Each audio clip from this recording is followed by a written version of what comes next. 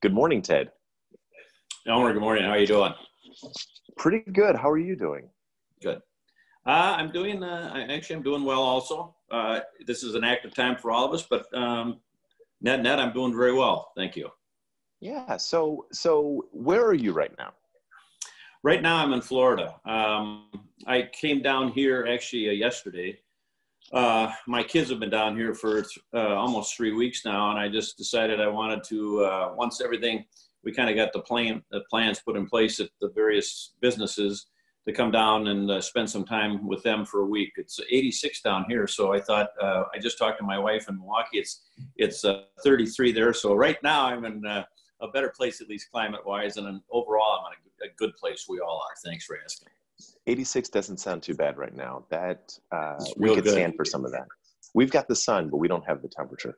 So, as you know, we've been having conversations with GMC members about the impact of the shutdown and coronavirus on life, on business, on family, and everything else. So, I know that you wear so many hats. Can you give me a sense of what you're seeing in relation to the shutdown and its impact on fiduciaries, portfolio, on your real estate business, as well as your private equity business?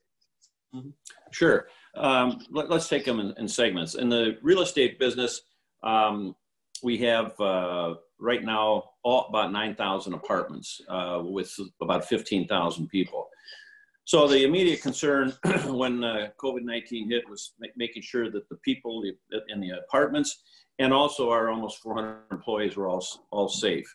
The news on that front is good. I think we've only had a couple of people within the apartments that have tested positive in the Milwaukee metro area for COVID-19. Those have been dealt with and they're all doing fine. Secondarily, we need to have those apartments running smoothly to take care of the tenants, to keep them safe, to keep the ongoing maintenance up to date, and happily, that is going extremely well. I think most of our tenants, if I look across the spectrum of our renters, you can kind of segment it. Some of the blue collar folks have been laid off in a few of the properties that we have, but overall, when they've reached out to us, we've worked with them to get a rental payment plan to extend it. And that of 9,000 apartments, that's only happened in less than 100 cases thus far. I expect if we get this, which we will, into May, we'll have to work with a few more people. But overall, I would say I'm very pleased with what's happened. The folks are safe. And then as important is to make sure our employees are safe. And so far, in a tough environment, and if you go across the spectrum of industries, particularly in real estate, I think we're probably in as good a shape as anybody. While we were seeing some dislocations, they're not major at this point, and things are going smoothly. Fiduciary management, I talked with Pat English, who's running that day-to-day now. We are considered an essential industry. We do have a few people in there practicing, obviously, social distancing, but we have to have some people on site. We have 28 people at fiduciary management. And we're probably operating each day with anywhere from 8 to 12 and rotating. So that's going well also. As it pertains to the private equity side, with Lakeview Equity, with Kent Beldy and the other partners that I have there, and also doing private equity with Paul Sweeney, we probably have a total of almost 20 companies there, and they're working with obviously the CARES Act and the PPP to make sure the companies are continuing to operate as best they can. There's several of them that are considered essential industries, so the workforces are we've modified them somewhat, but they continue to operate.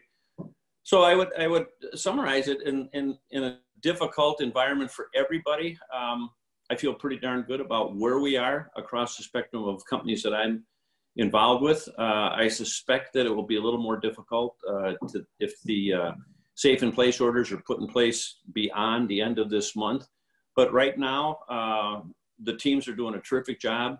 The leaders of the companies are doing a terrific job. And I think we're navigating what's a difficult environment, Elmer, probably as best that we can. And that's a tribute to the people you have. I think with any business, you find out what kind of team you have when you experience something like this. We've never experienced something like this, but we've gone through, obviously, in my business career, with the Great Recession was a tough time. I can go back over 50 years of investing of finding 4 or 5 others. Each one's unique, but you really tell what kind of people you have when you get into one of these environments. And I can say unequivocally, we've got a great team across all spectrums of the businesses I'm involved with. So, Ted, a lot of your career has been based on a really strong capacity for making good predictions about what's going to happen. What's your sense of, the next 2 years, 3 years, and the impact it'll have specifically on Milwaukee? We had been in the middle of a development boom. What do you think is going to happen? Well, Elmer, by nature, I'm an optimist. I would say, I think I would segment that the answer to that question thusly. The first thing and the most important thing is to make sure that we keep everybody in every industry, no matter what, safe and healthy, and we get through the COVID-19 issue. Yeah, I agree with you. What's going on in Milwaukee, there's so many exciting things in the Milwaukee area in the next 12 months. And we don't like to see what happens occur as it has. But I would say this, I think the first thing is we've got to get through the medical issue, and we have to listen to the experts in that regard, because it's important that we keep people safe. But then it is important in conjunction with that we start to get this state, this city, and this country back to work, and we do it in a safe manner. And I think we'll open up certain companies, certain industries in a kind of a shotgun approach, in that we'll start to where we know we can do it in a safe manner and slowly get things back to work. The dislocation right now is difficult, and I think it's going to be driven by what happens, obviously, with the flattening and hopefully soon decline in the rate of incidence of COVID-19. But then I think if you look, so that short-term issue is going to be driven by the medical side. But we will come out of this. I mean, in my 50-year investment career, I was saying the other day on an interview I did, this is the 6th one. And each one is different. You can't predict the short term. This one is, as I say, going to be driven more by the medicines and by finding a vaccine that we can all feel comfortable with. I was talking the other day about, I went through the polio. I'm old enough to remember what happened with polio. My brother contracted polio. That was very difficult because it took a long time to get that vaccine. My sense is today, with science and technology, a vaccine will happen sooner rather than later, so that we can all feel safe. And then the long term, I think a year or 2 from now, I think there will be a different normal, but we will get back to as normal, a normal and what things were like as we can. That's human nature. I mean, we like to interact with people, and we'll get back to a normal, I think a normal environment, whatever that is, with some modifications in a year or 2. And in a year or 2, I think that we'll be back to a good place. And I think things will be going and moving ahead well. I don't know how we'll come out of this. The economists talk about a V-shape, U-shape. I think it'll be a little slower recovery, but I think 12 months from now, we'll be on a good path, and things will be getting back to the new normal. So, Ted, it strikes me that one of the things that you do is you work on companies and businesses from the board level, from an owner's perspective. This is a different time when we can't go into the office. We have to change our communication styles. How are you connecting with your owners, your executives? How are you staying in touch? Well, I'm learning how to Zoom. Let's say a month ago, Elmer, I knew of Zoom, but I've probably done 20 Zoom. I don't know if you call these podcasts or interviews in the last 4 weeks. So much of it is done by Zoom technology, Facebook in many cases, teleconferencing. In a couple of cases where it's necessary, we've gotten 2 or 3 or 4 of us with proper social distancing together. So it's been much more technology related, such as this interview and our discussion, because it allows a very safe environment. So But I would say the communications, though, however they are, telephone, Zoom, Facebook, conference calls, the connection and interaction continues to be quite good and quite responsive. So in terms of keeping things moving as best we can in this environment, because of the technology we all have today, it's gone quite well. So life is disrupted for all of us. Can I ask you personally, what's the thing that you're most looking forward to returning to something like normal? Well, I like people. Because I've been around and in the world of the business world and the investment world for so long. I'm a people person. I'm a creature of habit. I like the interaction. With my grandkids are down here and they're doing everything online and they're very comfortable doing that. And I've grown more comfortable doing that. But I like to interact with people. I just like to have that interaction. I get a better sense of how people are reacting to what I'm saying or what they're saying via their body language. And I just like the interaction of a social interaction of dealing with folks. So I'm really looking forward to that. My life has really been not disrupted that much. It's changed. But I need to get back into that interactive world and engaging with people face to face. I like that. But so for Zoom now, I'm isn't doing enough real for well you. with what we're dealing with and how we're dealing with it. Well, that's great news. So here you are. You've got a platform to speak directly to your GMC member peers. What's the thing that you would want them to know about sticking through this and coming out the other side as successfully as possible? Well, I mean, I know so many of the GMC members and so many people in the business community, and my message, as I said a few minutes ago, I'm optimistic by nature, and human beings are creatures that are very adaptive, and I think the people that I know, particularly at the GMC and the Milwaukee business community, they're creative people. They're very responsive to whatever the issues, the problems, or the opportunities. And I think my belief is, and strong belief is, that everybody that I've talked to is navigating a difficult situation very well. Their priorities, I'm very impressed with as I talk to the businesses I'm involved with, my fellow business associates.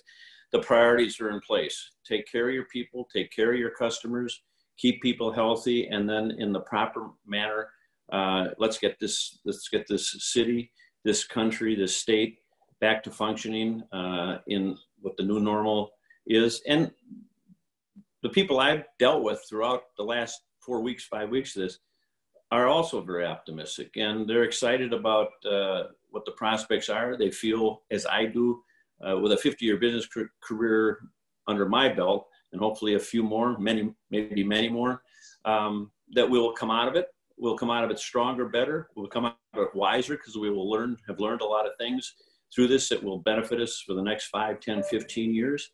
And we'll get back to prosperous times and a prosperous environment. So, and the people, as I say, that I've talked with and dealt with have that attitude and are executing plans very well in a tough environment.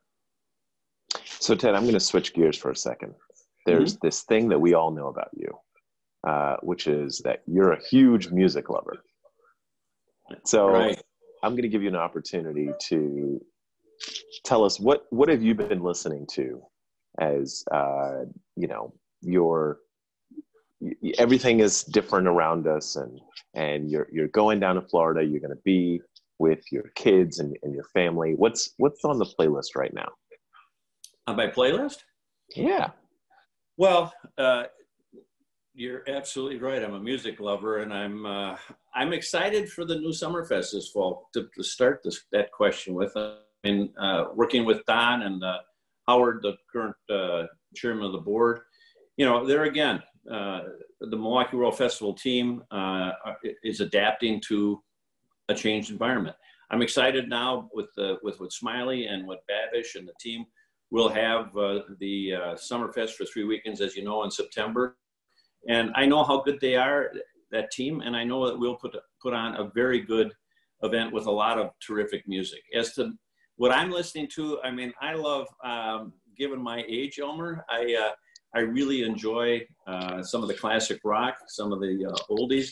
I enjoy listening to one of my favorite artists today, Lady Gaga. When I go, I'm working out, by the way, every day. I've been pretty good about workouts my whole life, maybe four a week. Today, right now, I'm working out 7 days a week. I get on my bike. Wow. I listen to music from, well, as I said, Lady Gaga. I love Tina Turner. I love the Rolling Stones, the Eagles. I went and saw and really enjoyed Lizzo's concert last summer. I've listened to a lot of her music. I like country western. So, and I love Broadway musicals. So I've answered, I think, that question by saying I just love music. I'm not a hard. Let me say one thing. I'm not a heavy metal, so I don't listen to that. Yeah. But I go from country to Broadway to classic music, rock and roll. I just enjoy music, and every time I'm working out, I'm listening to something. So, Ted, I think I've had the pleasure of talking to you a couple times, and you never fail to surprise me. And today's surprise was Lady Gaga and Lizzo. Oh, really? I would not have expected either of those. But so I'll definitely get. I can throw maybe a few more other surprises, but we'll leave it at 2 right now, Elmer. Okay. I love it. So you know what I'll invite you to do? I think when we share this video with the GMC members, we should maybe include, Ted's playlist, Ted's quarantine playlist. I think we should make that happen. What do you think? I like that. Everybody that knows me well knows I love music. That's for sure. I do. So that would be, I think that'd be a great idea, Elmer. So I think we should finish on that high note, but I'll give you one chance. If there's anything else that you'd like to share with your GMC member peers. Yeah, I'd like to, the people in the GMC and the people in business community that I know, and the people in Milwaukee are great people. I mean, I will tell you this, one of the things that in my 50-year career, when I go around and talk to people and say I'm from Milwaukee, and people go, oh, Milwaukee. They always kind of said it with apologize, I had to live in Milwaukee.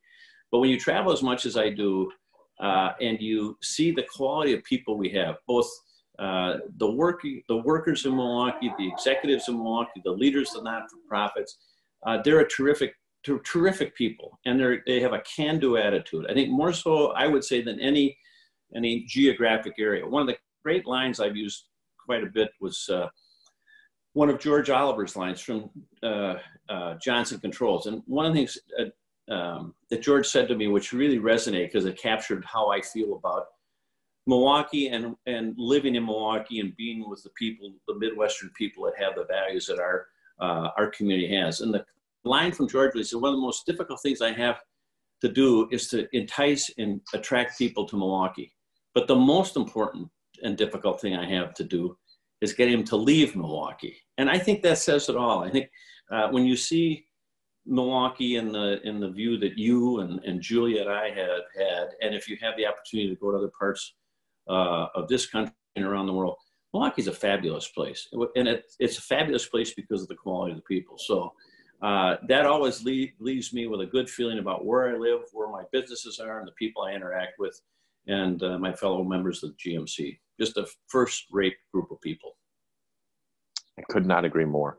Ted, thank you so much for making some time for us this morning. Really looking forward to seeing you face-to-face. And until then, keep rocking out. I'll do that, Elmer. Thanks for having me on this. And when we talk next, I'll have some more of my new playlist for you, okay? It's a deal. Okay. Take care. Thanks. See you soon.